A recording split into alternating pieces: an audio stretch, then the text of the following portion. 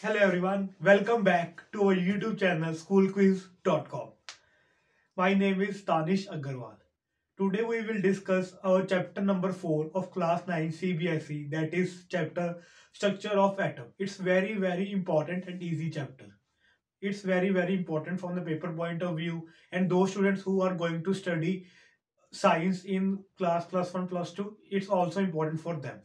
Okay, now we will discuss, that is chapter number 4. Chapter number 4, that is structure of atom. Structure of atom. Okay, as we have already discussed that what is an atom. What is an atom? Atom is the smallest particle of an atom. What is atom? Atom is the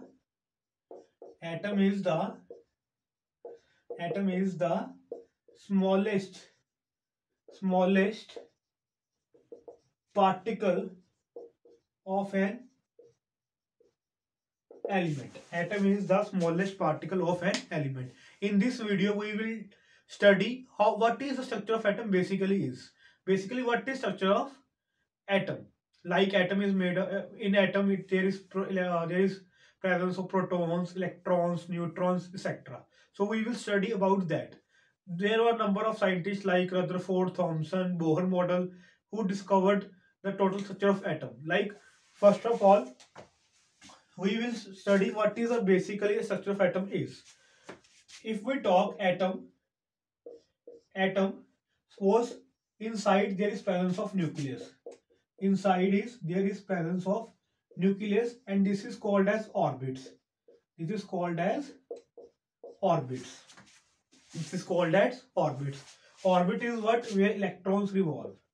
Orbits are what? Where electrons are revolve. Orbit is what? Where electrons are revolving.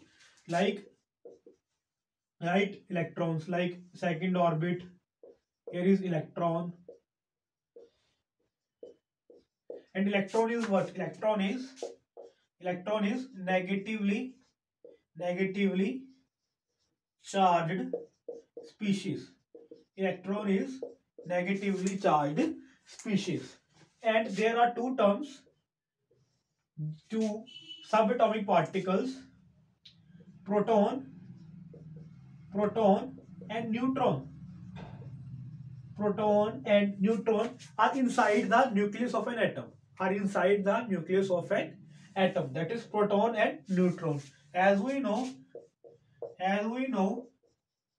proton is what? Proton is positively charged species. Proton is what? Positively charged species, whereas neutron is neutral charged species. Neutral, where there is no charge, like it is neither positive nor negative. From P we can remember that P is proton, P is positively, N is neutron, and N is neutral. And as we already know, in nucleus two species are present. First one is proton and second one is neutron. As I have already told you that neutron is neutral species, that it has no charge. So in nucleus two subatomic particles are present, neutron and proton. Neutral charge is zero. We consider like zero because it is neutral.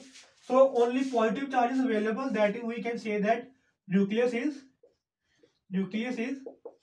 positively charged. Nucleus is positively charged. Or we can say that nucleus is positive charge. Okay. Now next main thing, one more thing, that neutron and proton, their combined name is nucleon. Neutron and proton both regarded as nucleon. Nucleon. Okay. Now we will take an example. We will discover all the we will study all the scientists who made the discoveries of atom, like Thomson, Rutherford, Bohr, who told about the structure of an atom. Okay, one by one. But basically the structure of atom is like that, and we will study one by one all the three scientists. Suppose we take an example of carbon 6. Carbon 6. So it is 2, 4. It is 2, 4. And 6 is what? 6 is the atomic number. 6 is the atomic number of the element, or we can say that atom. Or we can say that atom. Okay. 6, and atomic number indicates number of protons. Number of protons in an atom. Number of protons in an atom. That is Z. That is Z. Z is our number of protons in an atom.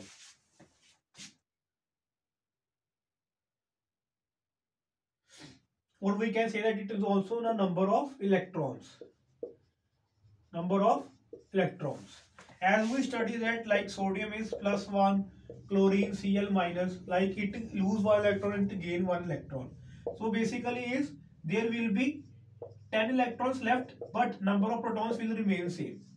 When an ion forms, there will be number of protons will be same, only number of electrons changes. Only number of electron changes. Like for example in chlorine 18 electron will be there and proton number remains same, that is 17. Proton number remains same, that is negative. One, you have to remember that the number of electrons change, but number of protons or number of neutrons remains same. Number of protons or number of neutrons remains same. Now we study our first model, that is Thomson model of an atom. Very, very important. Thomson model of an atom. This is our introduction video, but I think we should include Thomson model of an atom because it is very small model, because this topic is short. So we will study here Thomson's model of atom. Thomson's model of atom. He is the first scientist. He is the first scientist who states that atom is always neutral. Atom is neutral. Atom is neutral. As we see, like carbon 6, there are 6 protons and 6 electrons. As positive charge is equal to negative charge, which means atom is, or we can say that atom is electrically neutral. Atom is electrically neutral. Atom is electrically neutral. He takes the example of like watermelon. He takes the example of like watermelon. He said, suppose it is a watermelon. It is a watermelon, and it is the all edible part which we eat. It is the all edible part. Red part, edible means which we can eat. Okay, edible part. And as we know, in watermelon their seeds are present. Seeds are present. Like it is these are the seeds. These are the seeds.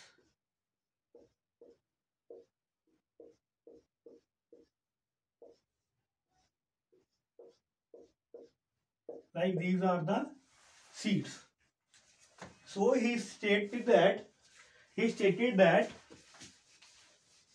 that all red edible part is taken as positive sphere, where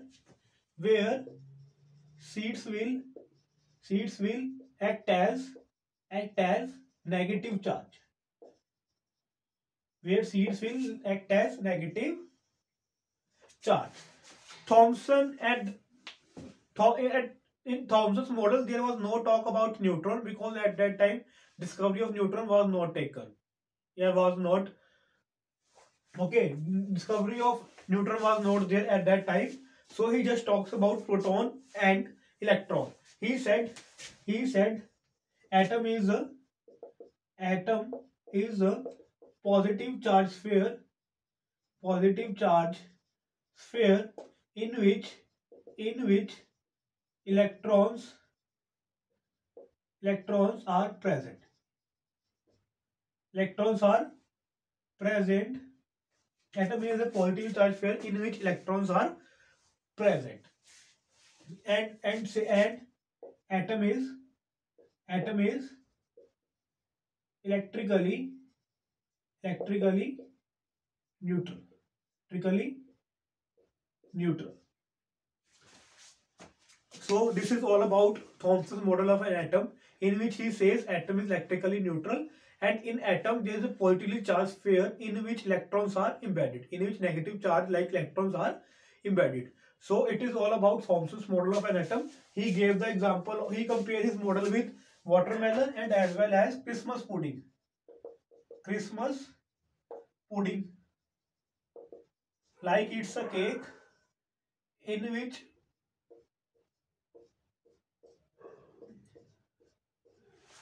he also compares his model with Christmas pudding. So this is all about the introduction of the video of introduction of the chapter 4, that is structure of atom, in which we talked about what actually the structure of atom is and the important model, that is Thomson model of an atom. In the next video we will discuss our Rutherford's model of an atom, which is very important.